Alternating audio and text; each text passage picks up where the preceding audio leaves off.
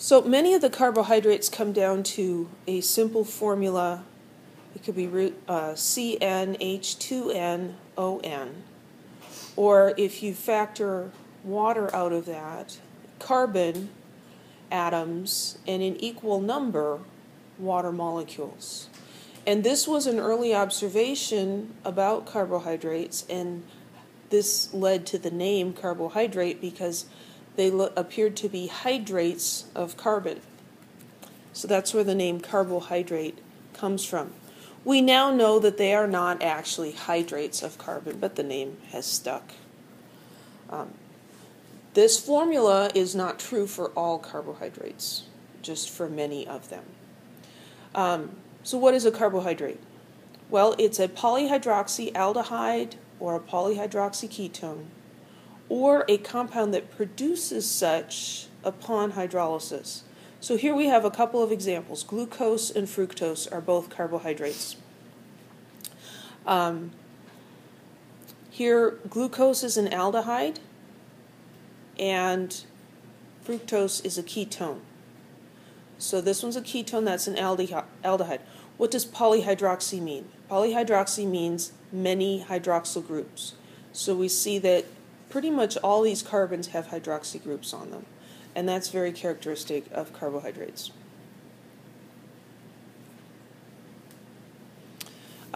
We can classify carbohydrates in several different ways.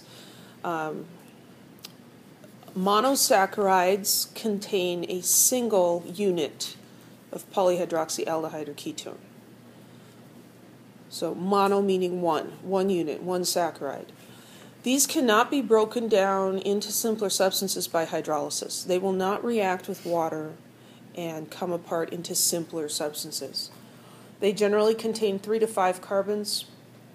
The 5 and 6 carbon ones are more common. We're going to talk a lot more about those. And monosaccharides are water-soluble, and they are generally white crystalline solids. So here again, looking at glucose and fructose, these are considered monosaccharides. Then we have the disaccharides, di meaning 2. So a disaccharide contains 2 monosaccharide units, and these are covalently bonded to each other. These are also water-soluble crystalline solids. Examples of these are table sugar, which has the chemical name sucrose, and milk sugar, which is lactose. When you hydrolyze a disaccharide, you get 2 monosaccharides. And this little diagram here is sort of an overview. Here's a monosaccharide, and we're representing like glucose or fructose as just a little circle here. A disaccharide would be 2 of those hooked together. So you could have 2 fructose molecules hooked together, or 2 glucoses, or 1 glucose and 1 fructose, all kinds of different combinations. And then we're going to talk in just a minute about oligosaccharides and polysaccharides. And these differ just in terms of how many monosaccharides are present.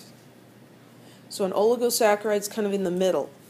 3 to 10 monosaccharide units, again, covalently bonded to each other. It's not real common to find free oligosaccharides in nature. They're usually associated with proteins or lipids in complex molecules. So they're not usually just running around by themselves.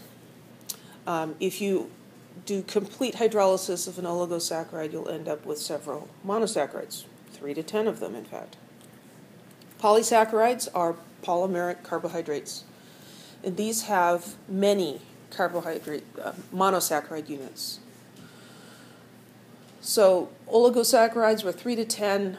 Polysaccharides are going to be more than that. It's not uncommon for them to be in the hundreds to over 1 million monosaccharide units. And again, if you completely hydrolyze them, you'll get monosaccharides. Examples are cellulose. Cellulose is found in paper and cotton and wood. So the hard structure of a tree is due to polysaccharides. What we refer to as starch in your diet, these are all starchy foods: bread, pasta, potatoes, rice, corn, beans, peas, all these different things. Starches are polysaccharides also, and we'll learn more about those. And the difference is how the monosaccharides are hooked together.